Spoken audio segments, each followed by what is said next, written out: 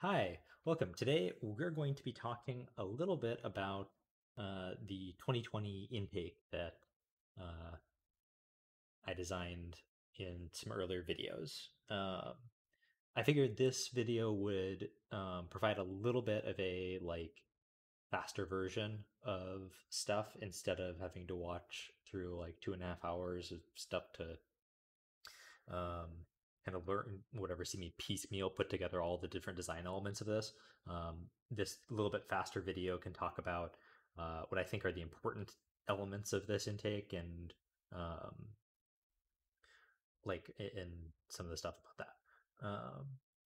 So first thing I wanted to talk about is um, this bar right here, the what I called in those videos a beer bar. Um, So the point of this bar rate is to avoid a really specific mode of failure uh, that I actually 2020 ran into last year with our intake, which was basically we didn't have a bar like this, and we never actually had one throughout the entire season. Um, but in testing, we ran our intake full speed into a rocket uh, at home and basically just like completely crumpled one of our Versa rollers, right? And that's not a failure mode that would be exclusive to Versa rollers. Uh, that's a failure mode that you'd run into with a hex shaft too. It's just like you run the robot into something really fast and stuff starts bending. Um, so the reason that we have this is basically so that this will take that impact because it's a lot easier for us to just go in and drop this bar out than it is to drop out like a sensitive motion component. Um, Also, just because this has angles, it's a little bit stronger against those kinds of impacts. Um, so that's what this bar is for. Uh, it also has a nice side effect of keeping these plates at a similar spacing during assembly. So like one of the things I might have done if I spent a little bit more time with this is thrown a bar maybe up here ish a little bit. Um, and those are nice because then you can, or I might have done something similar to Spectrum's dead axle roller, 33's dead axle rollers, um, where those are structural. And stuff like that is nice because keeping that independent of this is nice because that lets you like assemble the frame before you assemble all the motion components, which is awesome and is just it's nice for assembly. Um, but it's by no means like required. Like it's fine. This is going to be a bit floppy of an intake, but that like usually an intake doesn't need to be super rigid. Um, so one of the other things that we want to talk about is this 4 bar act and kind of why was it even worth it for us to design this linkage here? Um, and the main reason that would say it's worth it and why I liked doing this um, is because if you notice like how this fits into the entire design, when this is out, um, it's just like a normal intake. But when it's retracted, it actually keeps the ball like balls can't escape from this hopper, right? When this is retracted. This is like one of the number one issues that I noticed with 2020's intake, which otherwise was really I was really happy with it this year.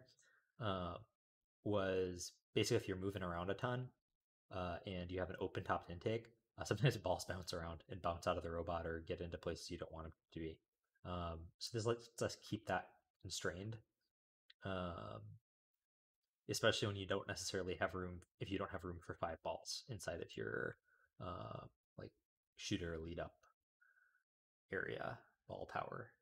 Uh, One of the things I tried with this that I really liked, that I've been really liking as I've been playing with this off season, is using the Neo 550 and Ultra Planetary combination.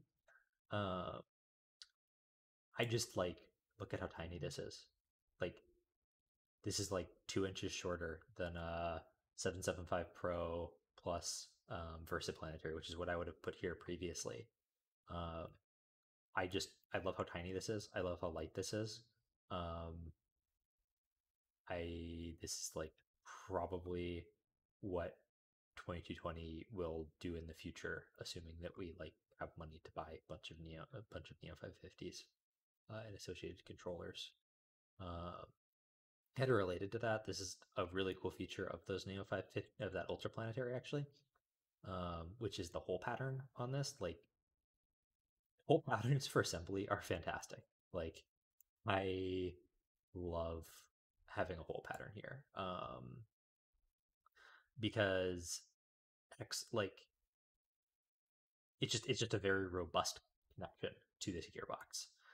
It makes me feel not at all bad about avoiding having a uh, bearing on the other side. Like this is just that's a really solid connection. Um, I think I said in the video, like in the video where we designed this bit, some people are really like iffy about M3 screws. M3 screws are great. M3 screws are really durable, especially when you chuck. This would actually be 5 of them because this one shouldn't be here. Um, like you chuck 5 of them on there, like they're steel. They're not going anywhere. They're great. Um, and then this little derived pulley is also fantastic. I love those MK pulleys. Almost everything in 2220s of 2220's belts, other than like the drivetrain, was printed this year. Uh, so for this, I chose to use Versa rollers. Versa rollers are great. We used them this year on 2020. We used them last year on a robot. Um, they're just great. They're robust. Uh, you cover them with surgical tubing, and they will grip anything. Um, if you aren't like doing centering on an intake, like you're not using vectored intake wheels or something, um, highly recommended. Like highly recommended to use Versa rollers. It's easy to work with even if you don't have a shop. Like pretty much the only fancy tool you need is you should have some compressed air to put on the surgical tubing. Um, and other than that, like you can do this with hand tools, and it's fantastic. Like when I was a student, you had to do custom lathed parts to make rollers, and it was just a whole thing. And now it's like $30 of parts at Vex Pro to do the same thing, which is absurd. Um, these could be dead axle ones. I didn't do them that way just because I didn't want to try too much new stuff in one design. That has the benefit of them being structural, which may or may not be necessary. Uh, but you don't like really need those to be. You notice like this entire thing is made out of polycarb. I love polycarb for intakes. People like there's kind of two philosophies of intakes that I've noticed in FRC that are like distinct design philosophies, which is either you like crazy overbuild them, like sorry, you overbuild them like out of just a bunch of heavy duty aluminum and design them to be just a tank and like if I run this into something, that something else is going to break, or you just make them super floppy and throw them out of polycarb and just assume that it's going to get hit and that's fine. And that's generally my preference on stuff like this is to make them really floppy. Um, and this wouldn't even be that floppy. Like these arms are the floppy bit. Quarter inch polycarb is not as floppy as people say it is in general. Also, I love doing these because like 2220 has a CNC router, an Omeo, and like cutting polycarbonate is like cutting butter for us. Like we just throw that in as fast as the CNC router can go, crank it up, and like these parts would take us like whatever it would take us more time to set up these parts than it would for us to actually assemble anything. Uh, like for us to actually machine them, like the setup would be more expensive for us, which is great. I did want to talk about these pivots because these pivots are just like a bad idea.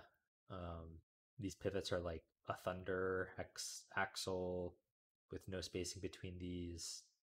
bushings and just like I guessing that somebody probably would watch this and be like, "Why did you do this?" And I'm like, well, because I was going fast, and because that's what I thought about doing at the time."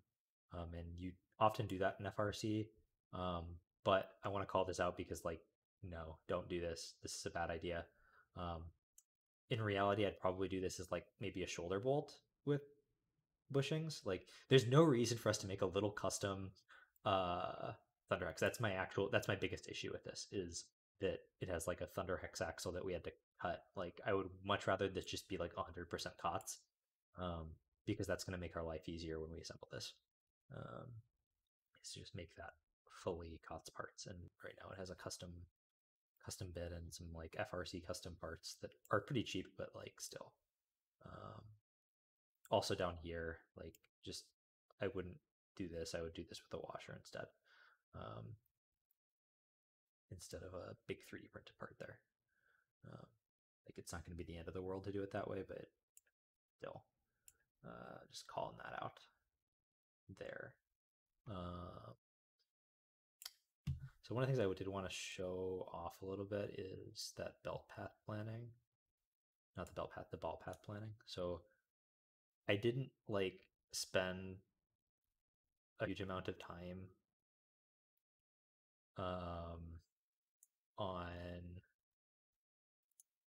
this ball path, basically because it was really similar to one that I've already done. The big thing when you're designing this kind of ball path, like, it's like I didn't put balls up here. I didn't put a ball here. I didn't put like because I've designed an intake like this before, and because this is like I ripped this off of the design from one of our kids came up with this year for on 2220. So like you'll notice, like, if I start throwing in balls here and say, okay, I want this to be tangent here, like, this is why I'm not worried, right? Is it has contact all the way through this, right? Like, there's okay, maybe there's a little bit of a dead spot right there. That's mildly concerning. But in reality, what you're probably going to see more is that, like, that's like it's like a really tiny dead spot. This has momentum coming through here. So we're not actually, also that might not be, yeah, that's probably a minor problem. So when you design stuff like this, you don't want dead spots like this. And also, like, this trapped position, like, it's going to go either back and get kicked this way, or it's going to go forward and get sucked up by this roller. So don't care very much. But the reason that I was pretty confident in that is so when I design when I'm thinking about intakes, when I'm designing intakes and I'm thinking about them, this is the bit that I'm always most concerned about, is this initial contact to getting off the floor. Once it's off the floor, you don't have to worry very much, but you want to get the game piece off the floor and into the intake, and you don't want a dead zone in there, because a dead zone here would be catastrophic. Like, it would just be a huge problem for there to be a dead zone here, because then it's like you can get in this position where you're trapped there. You're in, maybe you have a 6-wheel drive here and you're leaning backwards a little bit, and now all of a sudden there, like, you're just totally, you have a dead zone here and you can't get it. You can't get your ball up into the robot, and that's a problem. So when you don't have a game piece that you're cool compressing 2 inches, um, oftentimes what you'll see teams do is throw another bar down here, throw another roller down here. I didn't do this. I didn't do this for a lot of reasons. The main reason being that it's just simpler like this, and on these game pieces, I am absolutely more confident. Like, I'm much happier compressing the game piece a little bit more than I am adding another roller and associated belting and all that fun stuff, right? It's just, there's a trade off there. And when we were testing this on 2220, like, I didn't see, like, it didn't feel like this was necessary. It felt like we just cranked up the compression here, especially against a nice compressible bumper, and you don't have problems there. Uh,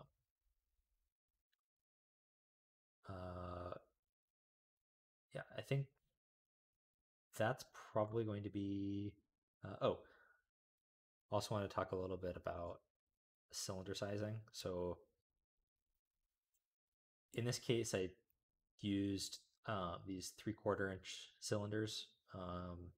These are a standard size from McMaster, Bimba, wherever your supplier is. Like you can find these anywhere. Not anywhere, but like a lot of places. I find like generally, I don't think that you want super beefy cylinders on an intake deploy. Like if you got into that position where you need a super beefy cylinder, um, you probably like the the mechanics of this are probably off. So I stuck with this. These guys running at 60 psi. I can't remember what it is. So like the way that you calculate ps like the force of a cylinder is you take that internal volume, and it's the so air is pounds per square inch. So you calculate how many square inches you have in here. Um, when it's extending, that's just the bore of it, so pi r square um, times 60. Um, when you are retracting, you have to take out the size of this, which is a 1/4 inch. Um, so the end result on this, I think that these would end up being, what is that? That's 3.14159 times or times 0.75 times 75 times 60. So like I'm not worried about this. This is a lot of power here. 3/4 inches probably good here. Sometimes you run into issues there. This is very intentionally avoids. It gets really close to overcentering here, which would be a problem, but it doesn't. And you kind of just have to keep an eye on that in both your deployed and retracted states. Yeah, so that's pretty much it for this video. If you have any questions, suggestions about stuff to design next, concepts you'd like me to explore, always feel free to reach out on Chief or Discord. Thanks, and have a good one.